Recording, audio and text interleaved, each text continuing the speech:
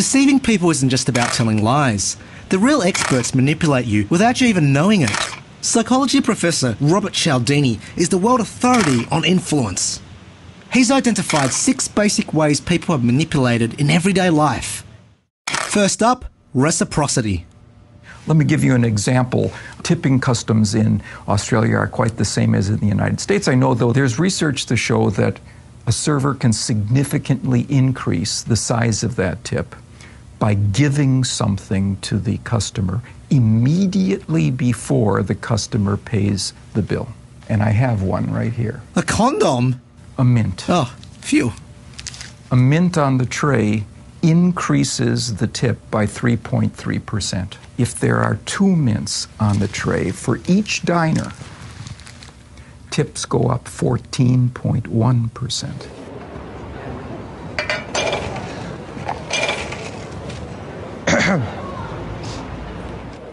Then there's this one, consensus.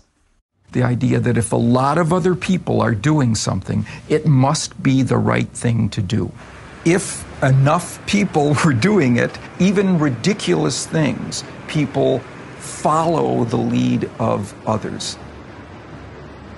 Interesting study done in New York City. Researchers went to a particular spot. They stopped and had one individual stare for 60 seconds into the sky at nothing to see how many people would stop and crane their necks up with him. How many people did this? When he was by himself, very few people did it, about 5%. But the following day, they had him go at the same time to the same spot with 4 of his friends. And now 20% of everyone who walked by stopped and stared with him into the sky. Hey, what are you guys looking at? Test only valid in certain conditions. Method number 3, authority. There was a study here in the United States that showed that if someone dressed as a security guard with a security uniform walked up to people on the street and said, "Oh, you're standing on the wrong side of this bus stop sign. Stand on the other side of it." They all did. Hey, excuse me, you're standing on the wrong side of the bus stop. We're going to stand over that side. I'm quite happy here, thanks. But apparently, I'm in a uniform. You have to stand on that side of the bus stop. You find people doing silly things because someone in a uniform has directed them to do it. See, it's working. You want me to do what? Next up, commitment. I can get you to take a stand on a topic by asking you to take a very small step in the direction of that topic. And then once you've taken that step and publicly taken a position, I can get you to take a much more extreme position because you've taken the first one. For example, in Israel, researchers showed that if you could get somebody to sign a petition favoring housing for the homeless, 2 weeks later, when you came back to their door, they were twice as likely to give a donation to the homeless. Hi, do you want to support the homeless? Yeah, sure. Great. Come on, guys. Thanks, buddy. And this one. Scarcity is another principle of influence. Oh, how many has this guy got? People want more of those things they can have less of. We've seen it more recently with iPhones and iPads and iPods and so on. There's always this scarcity associated with it. That's why you see lines of people around the corner, some of them in sleeping bags, waiting for those doors to open. I thought it was just because they were wankers. And finally, the one I use, rehypnol. I mean attraction.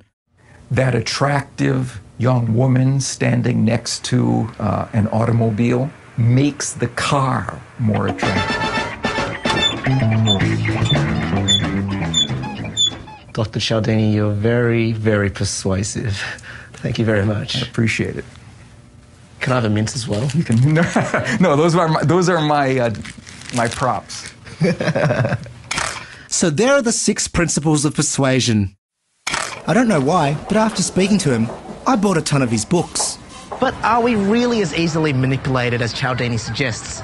Well, to test out his theories, I'm going to see if I can persuade members of the public to queue up for a red carpet that leads to nothing. No one would join the queue, but according to the principle of consensus, if I just get a friend to stand there, then other people should join in. Hey. What's going on here? To make things more interesting, our door bitch is not allowed to tell them what the queue is for. I'd say too much, but it's going to be really good. Not really sure. They're telling us it's going to be good. I don't know. Won't be long now, guys. Add in the principle of scarcity.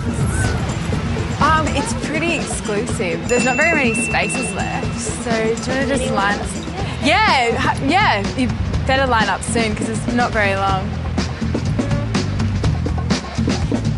And we've got ourselves a queue. It's just, I can't really say too much about it, but these guys are all lined up and we've only got a few spaces left if you want to join in. Join in. Do it.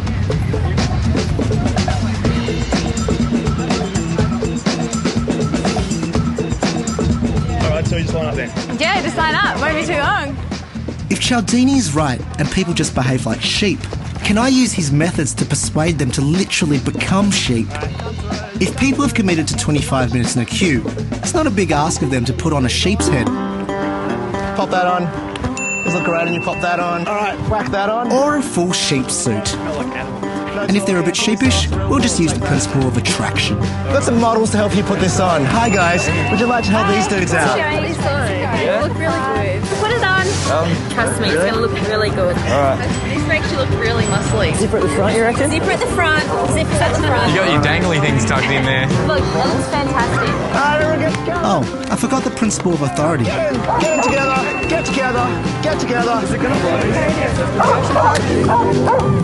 Follow me. Get into the pen. Go on, get in. Get in. Mirror. Get in. Get in. Into the truck. Go on. As you can see, when you manipulate people with Cialdini's principles of persuasion, they're just lambs to the slaughter. Right.